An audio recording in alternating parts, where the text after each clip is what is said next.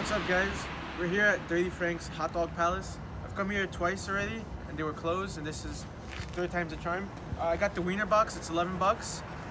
You get 2 hot dogs and a choice of fries or tater tots.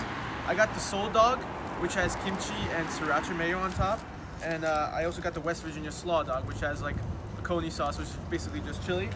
And I got fries. Fries, pretty good, definitely fresh. Now here's dogs. They have a bunch of like customization options, so you can do that. And yeah, this is the hot dog. They're all beef, and yeah.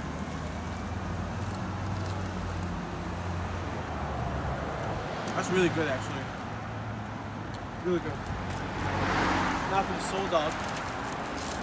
It's like 5 degrees in Columbus today, so I'm kind of rushing it, but I just wanted to get this review in.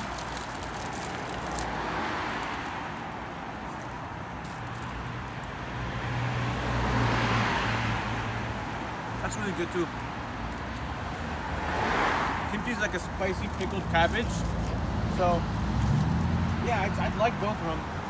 They have like a huge menu, so you can customize basically any hot dog with like, it's like 50 toppings.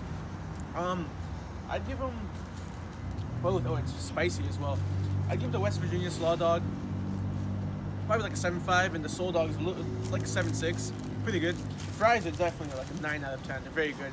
And they gave us ketchup and mustard. Yeah, thank you.